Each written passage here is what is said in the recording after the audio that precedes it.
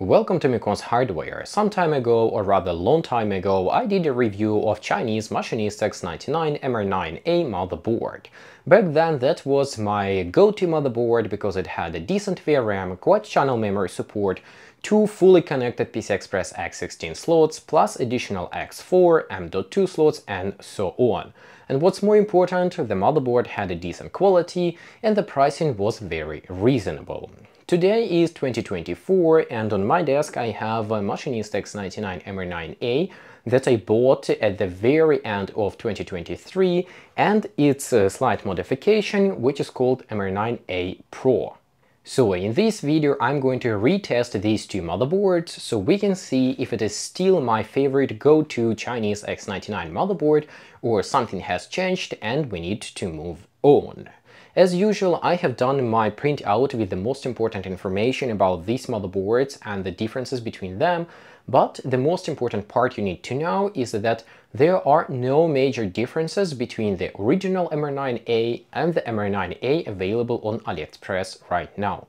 Basically, everything I have said in my original video is still applicable, and MR9A is still my favorite Chinese X99 motherboard. Compared to the originally reviewed version, MR9A has got an upgraded audio codec, and this time we have Realtek ALC897. For some reason there is a problem with the driver's installation for this audio codec, and my attempt to install official Realtek drivers failed.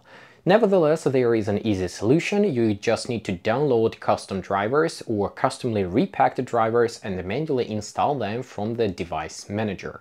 Of course, the link for these drivers will be available in the video description.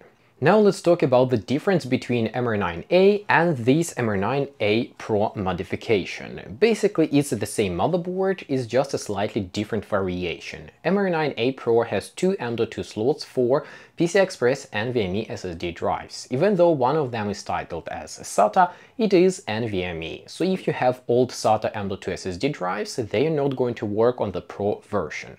Also, we have got an M.2 slot for Wi-Fi Bluetooth adapters, which is nice and important for some.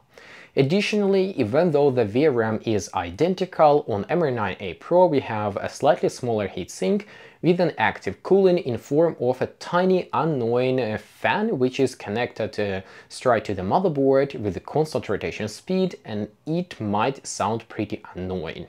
And lastly, for some stupid reason, Chinese decided to remove the old trusty metal I/O shield with this kind of bulky plastic construction. It may look nice and maybe it boosts sales for some of the AliExpress stores or maybe on the Chinese market, but in my opinion this is a ridiculous design, especially because most of the time this plastic shield is not aligned well and it is a real struggle to get it properly installed into a chassis or into my test bench. A part of my standard testing where I verify every possible feature of the motherboard and also test with the Huananzhi BIOS, this time I have validated compatibility with BIOS from iEngineer. And here I have got some bad news, because my MR9A turned out to be defective. First of all, the motherboard had a defective audio output, so I simply would not get any audio no matter what drivers or no drivers I would use. It's just a hardware defect. Then, when I tried to flush BIOS from iEngineer using my flash programmer, the motherboard just bricked. Flash would go through, but data verification would fail. I tried multiple times with many different options and it just doesn't work. This could mean that Chinese either used a defective BIOS chip or they have used some sort of an in-house production and labeled it as WinBond, but it is not fully compatible with the WinBond BIOS chips and my programmer simply destroyed it or flushed something in a corrupted way, I don't know. Right now I do not have a possibility to replace the BIOS chip, so unfortunately this MR9A will go to the side and wait for its future. And testing MR9A Pro, I decided to go in a slightly different approach. Even though iEngineer claims that his BIOS can only be flashed with a flash programmer, I decided not to risk and flash his BIOS using FPT or flash programming tool. And surprise surprise, it works just fine with no issues, no quirks. Why would someone want to use BIOS from iEngineer? Well, because this is a much better BIOS in terms of modern features, modern security holes, and it does not have hidden, possibly injected Chinese code. From the functionality point of view, we have much faster booting time, and we also have support for overclocking of CPUs that have unlocked multiplier. In this case, I'm testing with i7-5820K, and in my previous test with the Chiquita X99-QD4, I reported that even though overclocking options were enabled, the CPU would still drop its frequency to 3.6 GHz. I am glad to report that with Machinist X99-MR9A Pro, this issue does not exist, and my i7-5820K sustains the frequency that I input in Intel XTU. I have done some stress testing using 3.9 GHz because I wanted to keep stock voltage to do not overload the VRM, but you can go higher if you would wish to.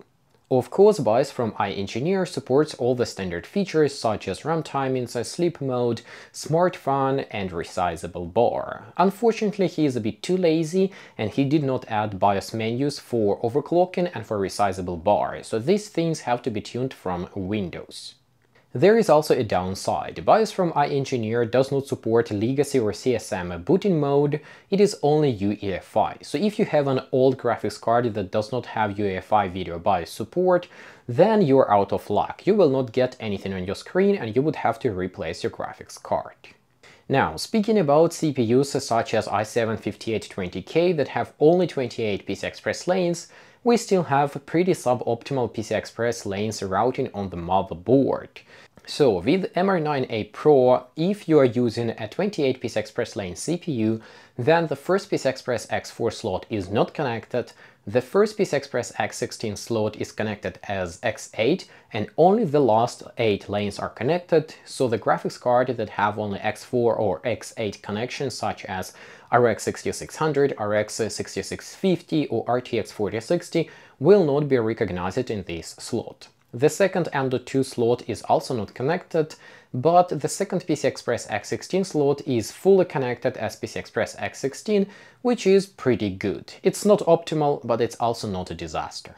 The good thing is that this information is irrelevant to most of you, because you will be using a Xeon CPU with 40 PCI Express lanes, and in that case everything is connected, everything works as it should work. After testing these two motherboards, I can say that Machinist X99-MR9A and its variations are still my favorite go-to motherboards if you need an X99 LGA 2011 version 3 motherboard from AliExpress. Sure, my particular MR9A sample happened to be defective, but I don't think that overall quality of Machinist motherboards degraded significantly.